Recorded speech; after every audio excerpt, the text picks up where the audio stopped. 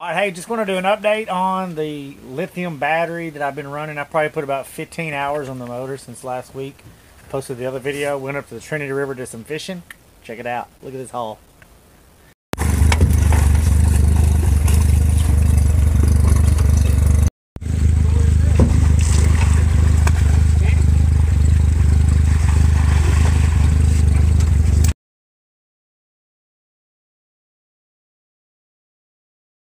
And the battery did great. When I got there on the first night I was by myself, I actually had all of my interior lights on. And I'd kill the motor, get up there and set a line. It'd take 3 or 4 minutes. And I got a light bar, 2 side lights, and then some really dim interior lights right here.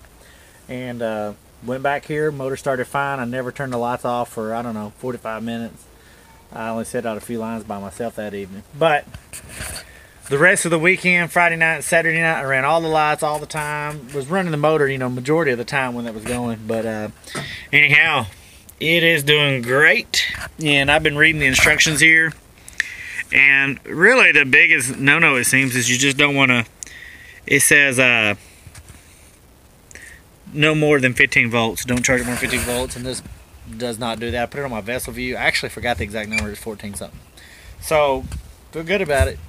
There were some concerns that came up in the last video about how Mercury, Yamaha, I think most outboard manufacturers don't recommend running lithiums.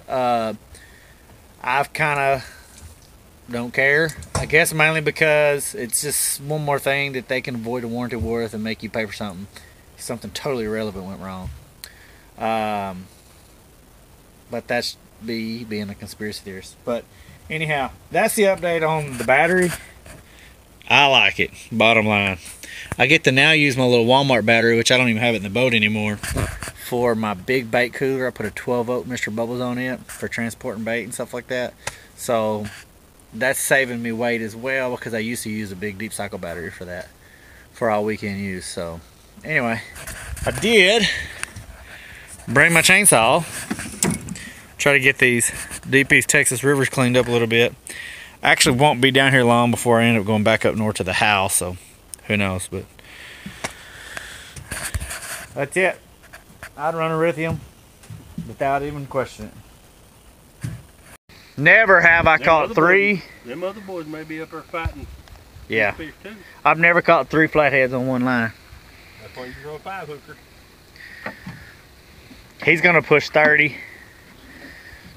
Almost 20, maybe 20.